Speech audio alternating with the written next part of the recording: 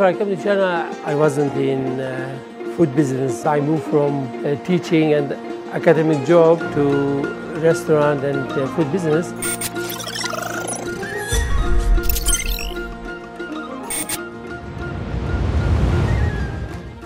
Hello, good morning. Let's see the bar what you're doing. Yeah.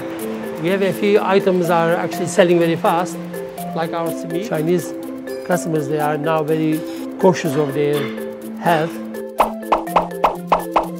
Our Turkish food is not very spicy and is not very heavy as well. It's actually light. It's preferred by many people. Nice. I always had the idea to have my own business because at that time in Guangzhou, the influx of people from abroad to China was actually quite regular and very high. I came to China almost 15 years ago to join the family business because my brother already came to China 2001. What is the progress about the decoration? We will complete most like 90% of our decoration. Almost will finish.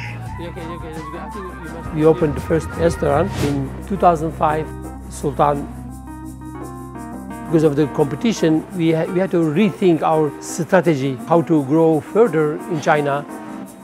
Mado is a very famous Turkish brand, so we thought it would be a good idea to bring Mado brand to China. Our response was much better than we expected, to our surprise. Hi, Jolie. Hi, good morning, Miss Neville. Good morning, yes. Maybe we can start from our exhibition, I think. Yeah. Project CIA. Many inquiry about our takeaway product, maybe? Yes, sure. This one is the most famous product in our exhibition this time. To take part in this is a very good opportunity for a brand to get into Chinese market and to be recognized. That's why year after year we participated. 之前因为前2年我们没有想着说去做零售产品，还有做批发的这条线，然后今年我们就准备开发这2条线，其实挺多客人挺感兴趣的。我们可能接下来会考虑在中国建厂去生产我们的产品。So I was very confident that if we came here and then start the business, it will be successful. Opening up of China, people are more and more aware of the foreign culture, foreign food, and so they are more adventurous than in the past, especially young people. Maybe start from starter, and then we go for salad. You see lots of choice here. Chinese customers, sometimes we tell them because, as you know, is a different culture and different way of eating it. Chinese customers, they like to share the photo when they eat. When I go to eat outside, I also take photo to keep it as a memory.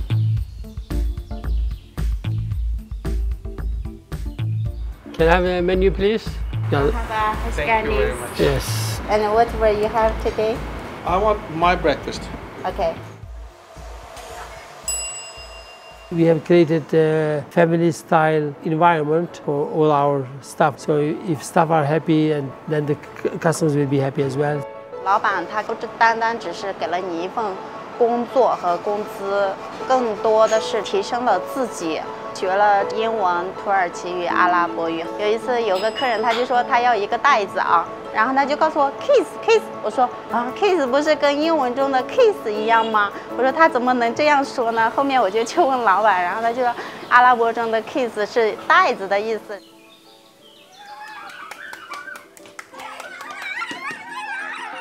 We have 3 kids. We used to go to wholesale markets in Sanyuanli. As I cross the road, I see a young lady, happy face, smiling. I said, "Can I have your phone number, please?"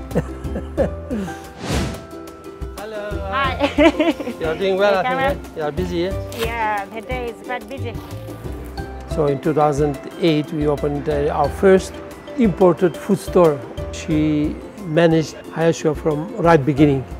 像这个店呢，当时是从没有一个东西，他们就给了我一张单，大概有个几十个产品吧，这样子。因为他是外国人，他知道外国人喜欢什么东西。但是现在的话，我比他更懂一点。Okay, this room is for only. Yeah, only for packing. Our online business is growing day by day. It used to be like 200, 300, like this, yeah. Now I think it's going to be more important for the future than now. Accelerate efforts to foster a new pattern of development that is focused on the domestic economy and features positive. And I was very keen and eager to know what's going on. Congress to mention that open up even further because our target is to expand business all over China. I think it makes many people excited even more.